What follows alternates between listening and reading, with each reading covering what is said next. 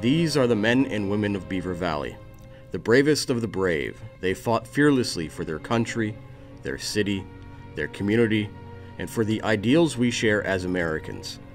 They served proudly in World War II, Korea, Vietnam, the Gulf War, Iraq, and Afghanistan. Here now are their stories, their own experiences in their own words, the words of the heroes of Beaver Valley. For almost 30 years, two New Brighton natives, Pease and Charlie Herdt, had been living similar but parallel lives. Both men were on the track and field team during their time at New Brighton High School. We both were on a track team in New Brighton. I heard a lot about Charlie. He was kind of a standout pole vaulter. Despite going to the same school, neither of the men had ever met. Herdt entered the Air Force in 1966.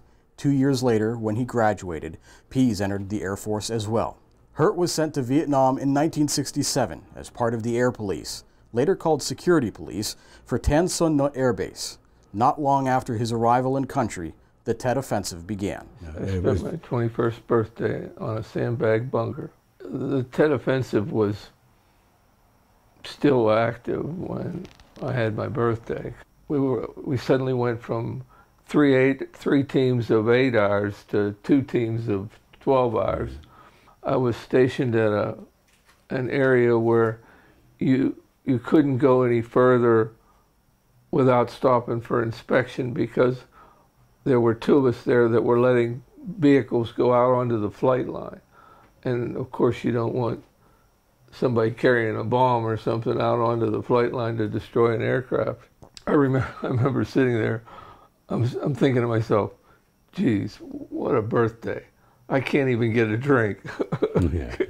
Because we were working 12 and 12. A few months after Herdt left Vietnam in December 1968, Pease arrived in country at the same airbase to work with the same security police unit that Herdt had been a part of. And our mission was to protect the airbase at Tan Son Nhut.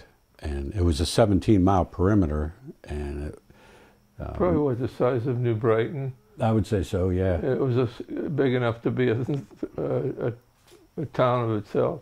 And it was MACV headquarters was on Tan Son Nhut Air Base. It was kind of a prime target, so well protected. All the commercial airlines landed on Tan Son Nhut when they were bringing That's right. Personnel in country. You went in on a commercial jet. During their time in Vietnam, both men experienced numerous, almost daily attacks from the enemy. The night that I remember was December 19th in '69, and they shot 156 rockets in on the air base. And they're huge. These rockets are huge. They're about 6 feet tall.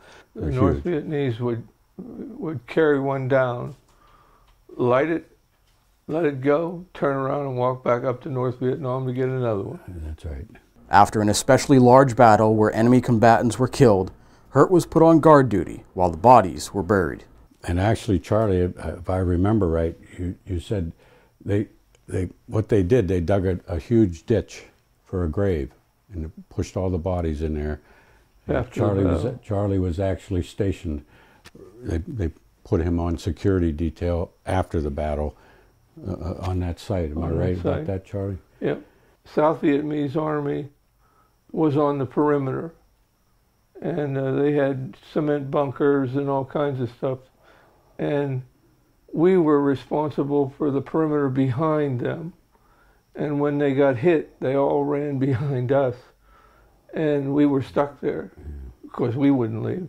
And they started getting us things like 50 cal machine guns instead of 30 cal, bigger stuff to fight with. And they created a tower system that they sent a couple of us to school for to learn how to triangulate the enemy off the perimeter. And I was on a water tower that, I don't know how tall. 180 feet. 180 feet tall. And I spent most of my career there. Afterwards, I almost got shot off of it 2 or 3 times because it was all open.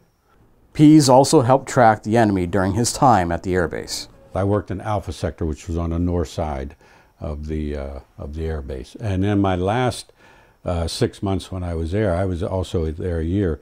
I worked in Central Security Control, which is where the guys, when they called in the grid coordinates, it was kind of makeshift, but we had a string with a piece of putty on the end of it, and each tower had a round circle around it. And if the three intersected and we got a nice intersect, we would call a place called JDOC, Joint Defense Operations Center. They would check and see if there were any friendlies in the area, and if there weren't, then that's when the artillery came in and hit. We used to come back to, we had barracks, but they had just screen on the side and lap siding that went out like this. And we were right across from the helipad, helicopter pad. Yeah. And they were busy during the day. All day long. We never could sleep. We had a movie theater, and we got first-rate movies. And they were like, what, 50 cents or 35 cents? Some ridiculous figure. Yeah.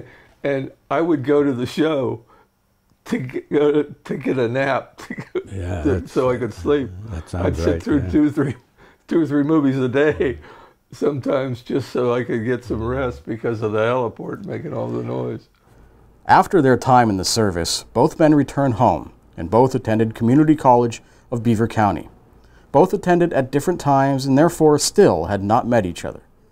Finally, in 1974, both men were hired by the Beaver Falls Police Department and got a chance to get to know each other. It wasn't long after Charlie come on. I mean, you're just getting to know each other. And, oh, were you in the service? Yeah, I was in the Air Force. Oh, you were? Me too. Oh, I was in the Air Police or Security Police. And yeah, I was too. Did you go to Vietnam? Yeah. Where'd you go? Ton Sanut Air Base. And I said, that's where I was too. It was just, we thought it was pretty incredulous that we, served. Followed each other around. Yeah. Pease and Herdt went on to become friends and worked their way up through the ranks of the police department. Both men are proud to have served their country. Invariably, people come up to you and they say, thank you for your service. And that makes me very proud. I'm proud to have served. It's one of the proudest things I've ever done. But I always tell them, I said, I appreciate you more than you know. You saying that. But we're not the ones you should thank. It's the poor guys that I think of those guys over there that didn't come back.